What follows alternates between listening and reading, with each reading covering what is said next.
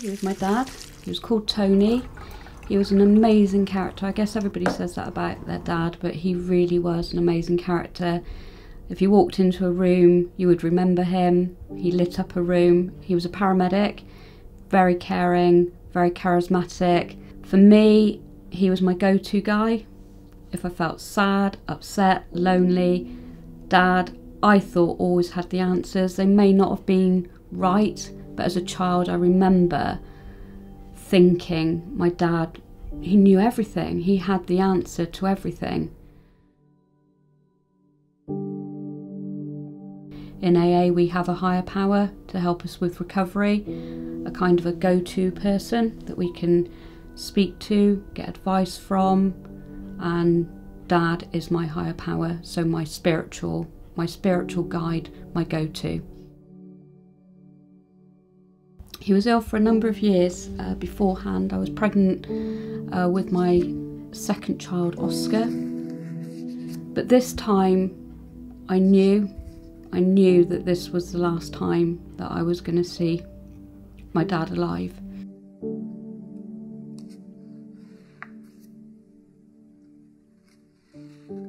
The bracelet was there already. I had the cross done because my mum believed that the devil with Ross on my shoulder was perhaps causing me some issues and some bad luck.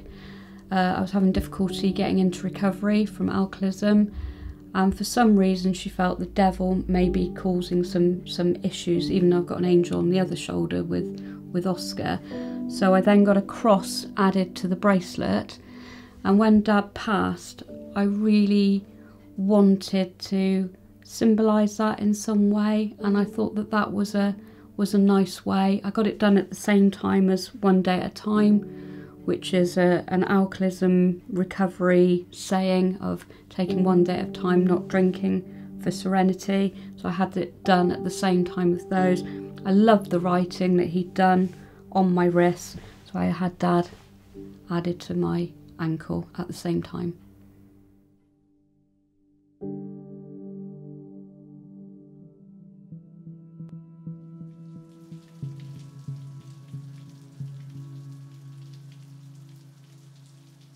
The memorial tattoo is for my son Calvin that I lost at 22 weeks through an IVF pregnancy.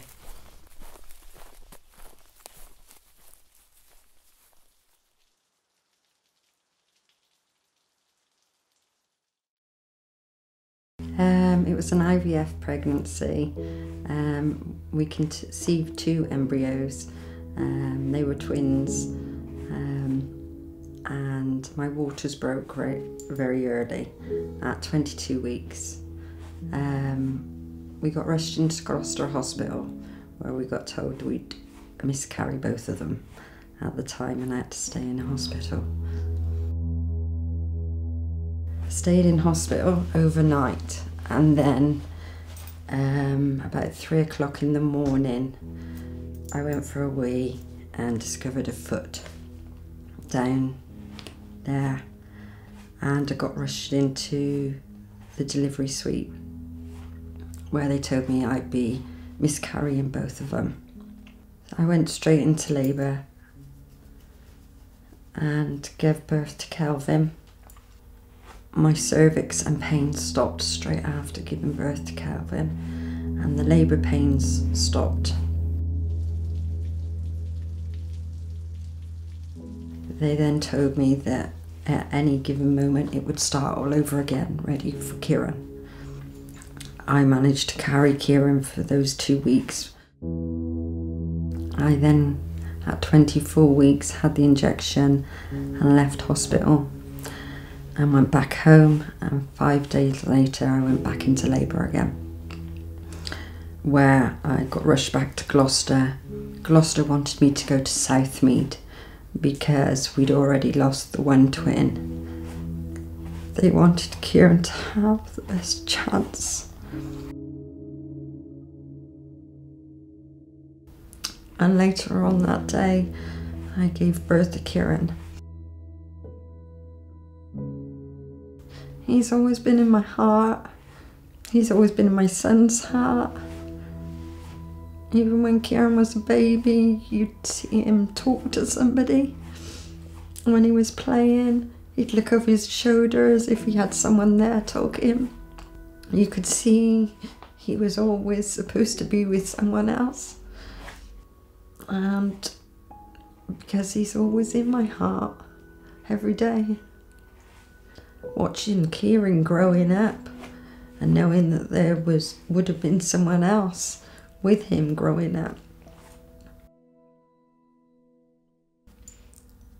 I don't think there's anything worse than losing a child from a parent's perspective.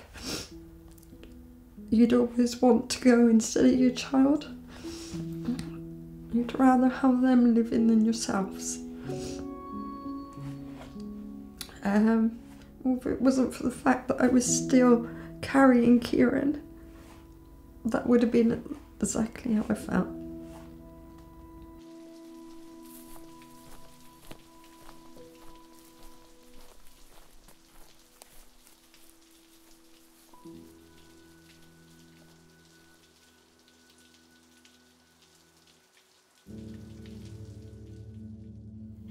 My memorial tattoo is for my two dogs, Fly and Tess. Fly died last year on the 25th of July 2018 and Tess died on 25th of December 2018.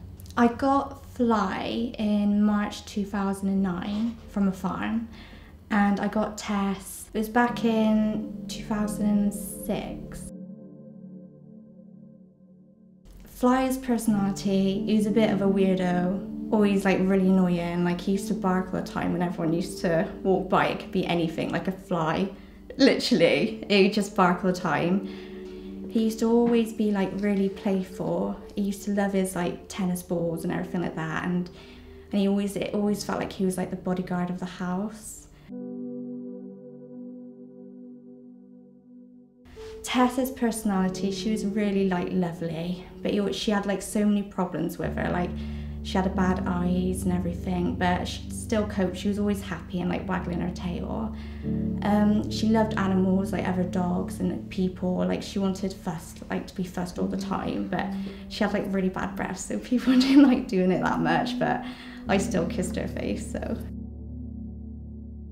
With Fly, it was on the Monday, I noticed he had like quite a red patch on his thigh, but like, I didn't think it was much because he's a bit of a baby with pain. I kept like calling him up throughout the day, like calling my mum and everything, just checking up on him to make sure he was okay. It was weird, like he just wasn't himself, but I had to go and see my nan because she was in hospital. So like, oh God. So like I loved him, but I felt really bad. And we found out it was an adder's bite. And I was with my brother and he kept getting phone calls from him. And I knew that like something was up. It was weird. I just didn't think, I was trying to not think the worst because everyone thinks the worst and it's not usually that. And then as I was getting out of the car, I knew like Adam just looked at me and my brother and I could tell that it was just really, really bad. And I got out and he was in the boot and he was dead in the boot. And like they always say, like the last person they see is like the last person they remember. So I still feel guilty that I wasn't there for him. And then Tess, she wasn't herself for a few weeks. Wow, she was old. I think she was about 13 or 12. So we knew with her it was just old age. So we was prepared for that, but for Fly, we just wasn't prepared for it. My stepdad said, you always get that one animal in life that like you'll never get again. I wanted to get a paw print for my tattoo because it represents Fly and Tess, and it represents a dog in my eyes. And then I wanted a flower because it represents beauty and love.